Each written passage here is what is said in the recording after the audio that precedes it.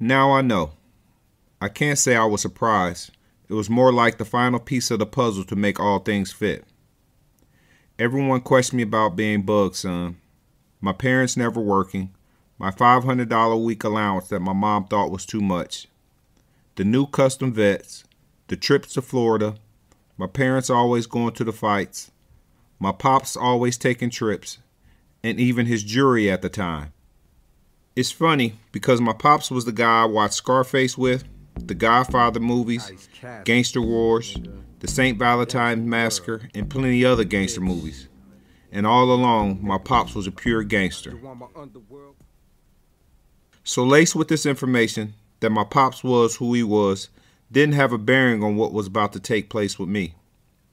You have to understand this was the crack age. Cats my age were all hustling. When I moved on this side of town, my cousin Wink and his partner Frank Allen was the cats I looked up to. Wink had an all-white Cadillac, Fleetwood Brougham with a blue hardtop. Frank Allen had an all-white Blazer customized with a black rag top. I remember going to concerts and following them around, watching them take pictures when they had on their all-leather Adidas sweatsuits, cable chains, gold rings, and bank rolls of cash. I had to be a part of this. My cousin Wink was 4 or 5 years older than me and kept 2 or 3 women with him at all times. I never seen this shit in my life. One of the chicks was Donna Johnson.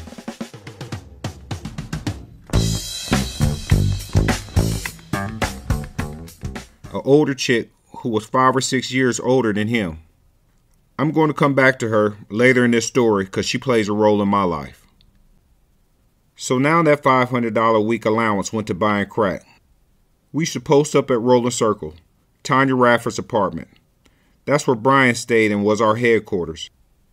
In the beginning, we rode around hustling, and since I was fresh in the city, the folks that hustled our packs were B-Web folks. With our earnings, we'd buy outfits from the Salem Mall or Athlete's Outlet, then hit Gold Mine Jewelers on Seamathaler in the Northwest Shopping Plaza. B-Web and I became Jack the Jeweler's favorite customer. I bought gold and B-Web bought silver. I used to frequent it so much that Jack started weighing my money instead of counting it. After our shopping spree, we'll go over Tiny Raffer's to change clothes to hit the clubs. Either the Palladium or Graffitis. After a few months hustling, still 14, I bought myself a Cadillac. A sedan DeVille from JR Motors on 3rd Street that I put in my cousin Yante's name. He was 16 and would drop me off at the house at night and come pick me up in the daytime. It was short-lived because my parents found out the car was mine and my pops ended up taking it. But since Yante had license, pops would let us drive his Dodge Ram or his K5 Chevy Blazer, which was even flyer because they was brand new trucks, so we never missed a beat. At 15, I bought a Helix. I put it in Mike Gamble's name. He was a friend of B-Web, but he and I got real cool. Cool enough to where I started giving him my money to put with his money to buy dope. Not only did he buy my dope, he sold it for me too. Mike was more established in the game than me and B-Web. Mike had to be 5 or 6 years older than me too. I guess this is where my pop comes in. Because I think they all thought by hustling with me, we'd be able to get dope from Big Guy since every hustler knew who Pops was. So for the folks who were still calling me Buggs' son, that shit was about to change. All because of the Astro van, which put me, Lil Buggs Norman, on the map. I bought the Astro van going on 16. I think I put in Troy Turner's name, nicknamed Nine Finger Troy. I bought it from Mark Jones, the hustler, the one who ran the Palladium and Graffitis for $10,000. And for those of you who just thought I was a spoiled kid, I was, but I was still sitting on 50 stacks in hustle money at 16. This is how the Astro was born. After I purchased it, I took it straight to Soundwaves. You have to remember, this is the time when sound systems were big in cars and trucks. So I had to have the mother of all sound systems. 38 speakers in all. I had a wall built in the back consisting of 9 12-inch Sur and Vega woofers, 10 8-inch Cervagan woofers with 10 6-inch Cervagan woofers, 5 in each door. The rest mids and tweeters. Powered by 6 1,000-watt Orion amps with 6 marine batteries in the back. Total price was 19 stacks, but I paid less because I let the Orion company use it in car shows. You could hear me 5 minutes before I arrived to your house. Truly legendary. Folks still bring up the Astro van in conversation.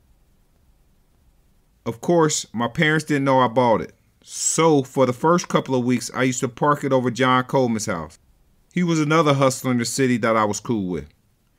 He had bought a house off Infirmary Road on the other side of Germantown. So from there, I used to walk home. My mom, sitting in her usual spot at the bar in our kitchen, used to ask me where I was coming from, or who dropped me off, or why they didn't pull in the driveway.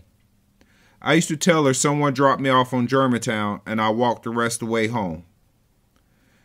Call it mom's intuition, but she knew her son was not being dropped off and walking from Germantown every day.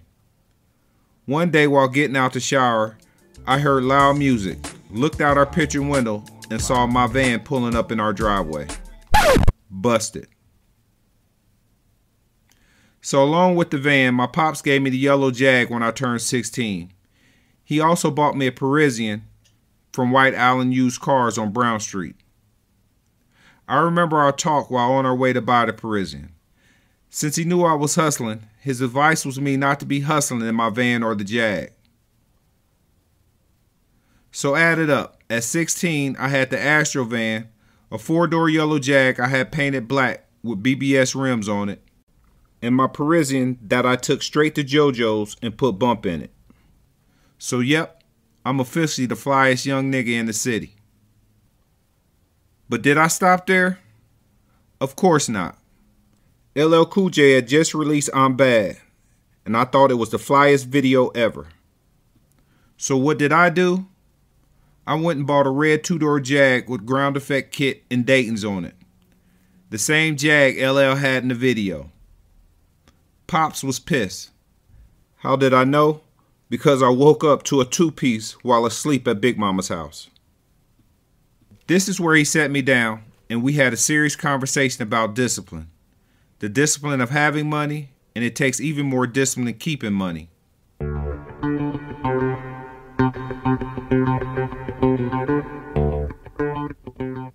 His next move I think he made to keep an eye on me and to give me responsibility.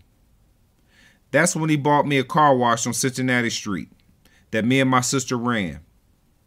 We named it Lil Buggs Car Wash.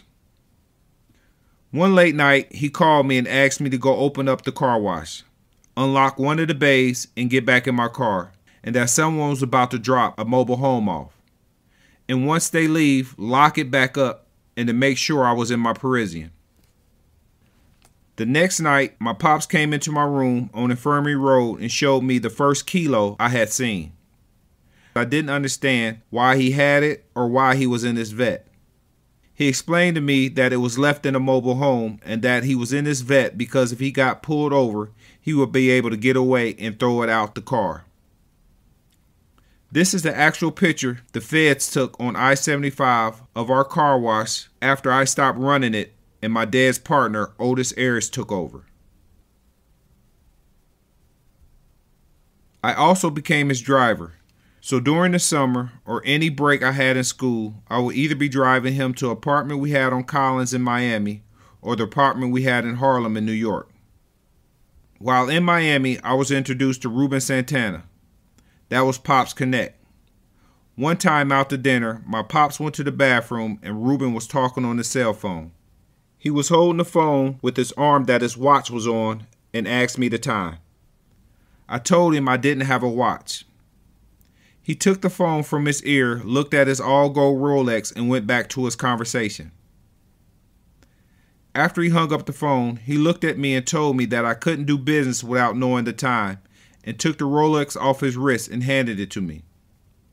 That was the first Rolex I ever had, which he replaced with a presidential Rolex when we got back to his apartment. Now while in Harlem, I was introduced to Richie Rich. That's the light-skinned cat that's in the picture with my pops and Stutterman. He used to take me to the flyest stores in Harlem and allowed me to pick out whatever I wanted, from designer glasses to sweatsuits to Bally's and Feli shoes. He was the one that introduced me to Dapper Dan. Yep, that Dapper Dan, who made outfits for Eric B., Rakim, EPMD, Big Daddy Kane, and many more hip-hop artists. That's where I got the Gucci leather sweatsuit, MCM sweatsuits, and custom-made jackets. So within 2 years, I accomplished what I set out to do. Be like my cousin Wink, who I looked up to. Cuz had gotten locked up about a year and a half prior. I could have only imagined what we could accomplish if he hadn't gotten locked up. Now this is where Donna Johnson come into my life. At a concert at the Hare Arena, I was dipped from head to toe. Dapper Dan outfit, jewelry, and bankroll. She followed me around the concert the whole night, then approached me and asked me how many feet did I need her to give me. Meaning how far did I want her to stand from me. I was hooked. She was built like a stallion. And did I mention twice my age? Guess where I stayed that night? Her place, which became my hangout. She introduced me to other chicks trying to turn me out. But what she did was boost my confidence to where a chick my age didn't stand a chance. It lasted a few months. I think she thought I would start helping her out or giving her money.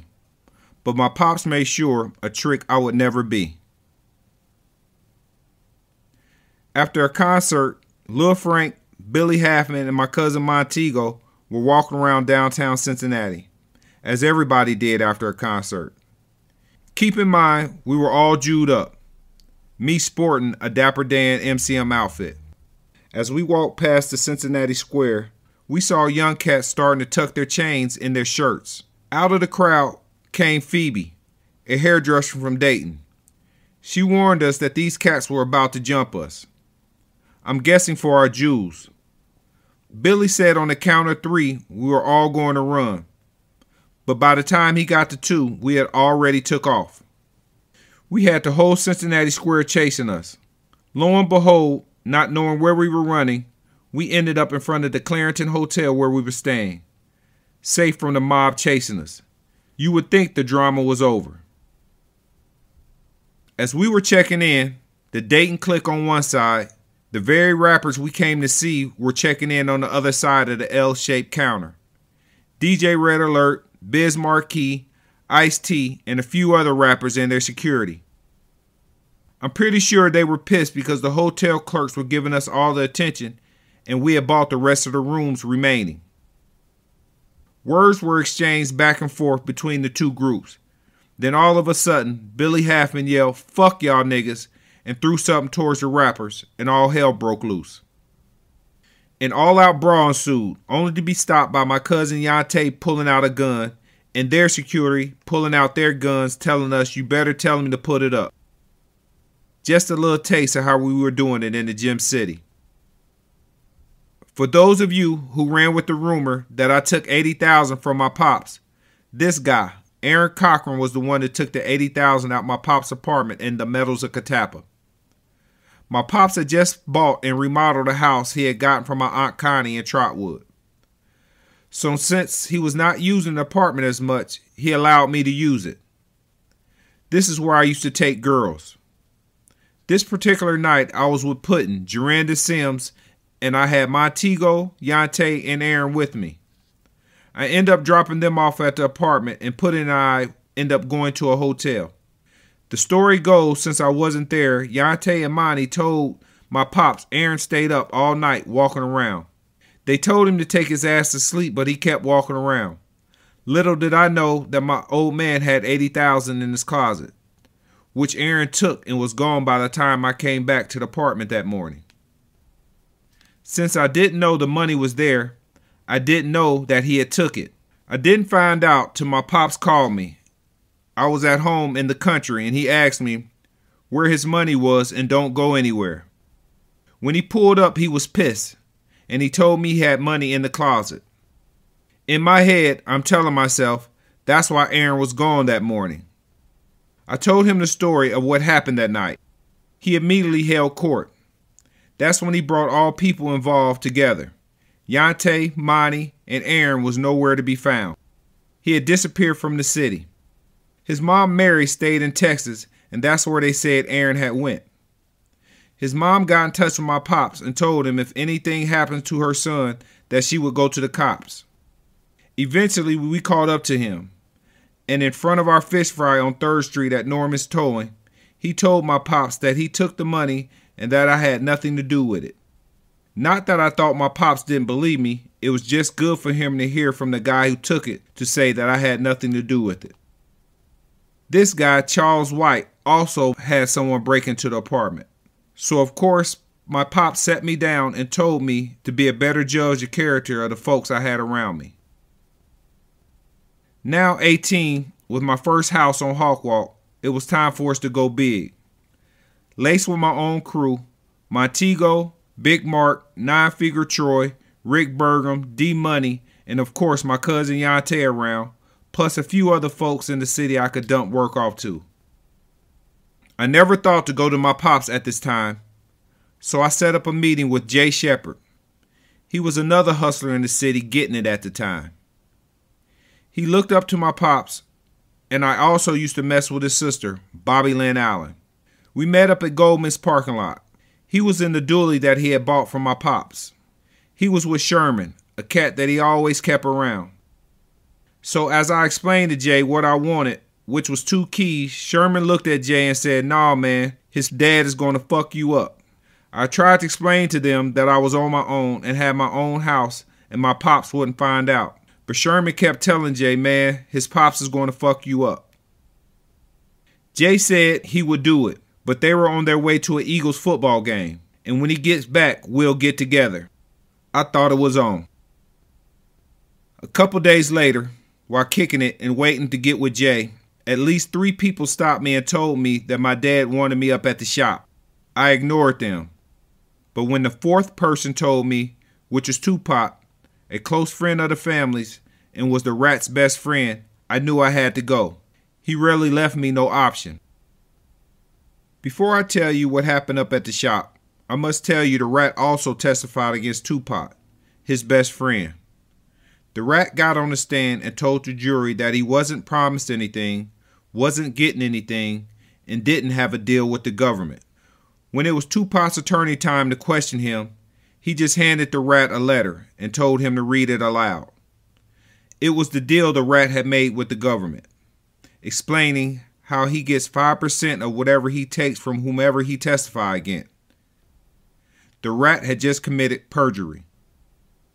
And Judge Rice didn't want to hear anything else the Rat had to say. This fucking Rat.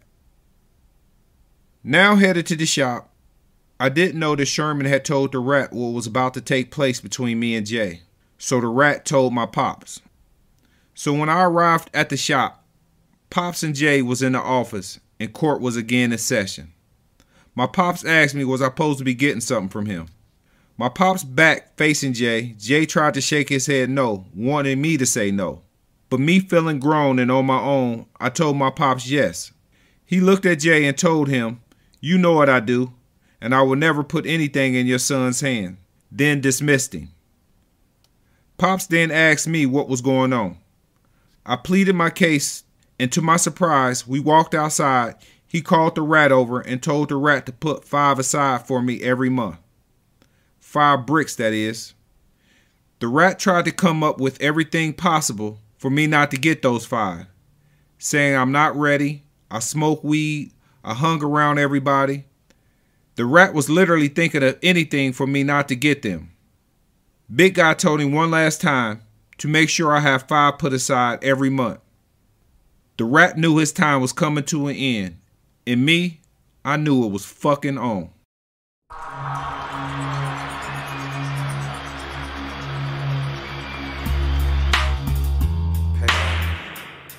Dynasty to underscore, shown, full blown, chrome. Ride with the galaxy to bone, guard the zone, we just full cold pressure.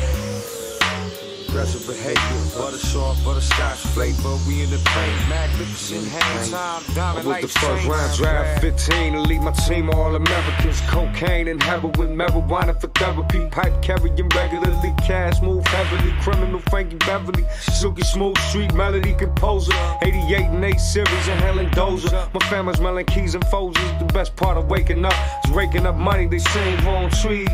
Bar life, stay fulfilling my need. I spread my wings and catch a breeze, free of turbulence, searching for perfectness. Gun smoking them snake worshippers. What's your purpose? False moves, you in the furnace. Trying to swim currents and currency and never surface. Hit the block, return with purses. Frankie with Franklin, smoking with my acquaintances and 20-seat Lincolns, Aztec Lincolns, giant Hercules bracelets, straighten your like braces that leave you faces. It's all about this money and controlling the board.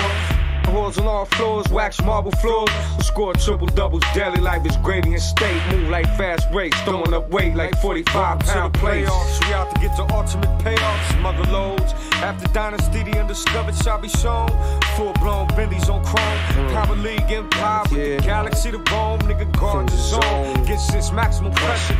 Full court, natural aggressive behavior. Butter soft, butterscotch flavor. I'm in the paint, magnificent hang time. Diamond life spent 10 years of blood, sweat, and tears. Toast a mug of beer, better yet a mug of Everclear. Cause I'm golden grain and still here. Bless niggas, it ain't though. Light up a bankroll. Shot stars out of space years ago. High of coke, that was before the resurrection. Now me in the poke, control the earth in the righteous direction. Dynasty connection, sanctified. Got my eagle eyes on the prize. Dark sky vampires get their heart stabbed, born to die. Nowadays it's more white, my mind is free of the pollutants. Moving smooth as lubricants. In the city that's a nuisance. Niggas Mars is in ruins, parts stole wanderers. Shifty eye monitors, think about robbing us. Ain't nothing popping off, a head just chopping off.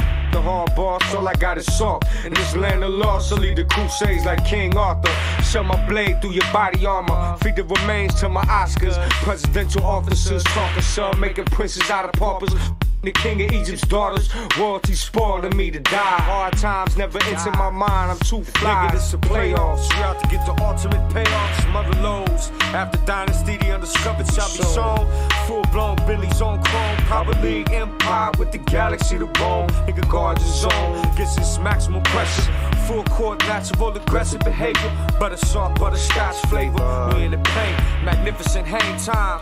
Ain't nothing changed but the decade. Still leave floating up parade. Mean coach, you know my way. Frank Saber, validate, commemorate. Hall of Famers to the hustlers away. Smugglers in interstates, the young Alexander the Great.